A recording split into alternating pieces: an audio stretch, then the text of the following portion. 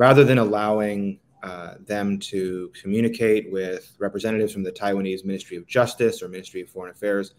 Beijing is exerting total control over these individuals, despite agreements that it should be a joint process with Taiwanese officials. By pressuring these countries to detain and then forcibly return Taiwanese nationals to Beijing, it's pushing a political narrative that all individuals of any Chinese ethnicity, all Taiwanese nationals, are really the exclusive property of China. And I think that's the way that the party sees this, whether it's Taiwanese nationals, whether it's Chinese-born, Swedish or British citizens. Really, the Chinese Communist Party is exerting a sense of full control over anyone that they feel to be within their purview of power. But Taiwan's sovereignty is not the only issue at play here.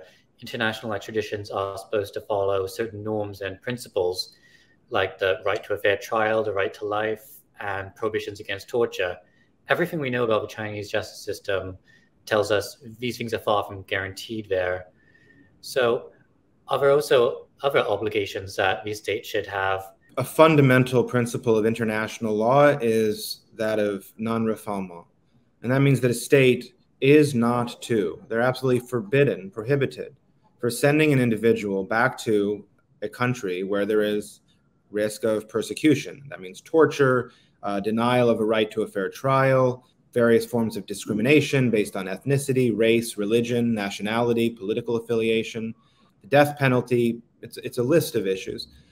The problem with China is that these concerns, these gross human rights abuses, whether it's the denial of a fair trial, the risk of torture, these are widespread and systematic. It really has less to do with sovereignty, with nationality. It's a fundamental issue of international law, international human rights, that no country, regardless of nationality of the individual in question, should be extraditing, allowing deportation of an individual back to China.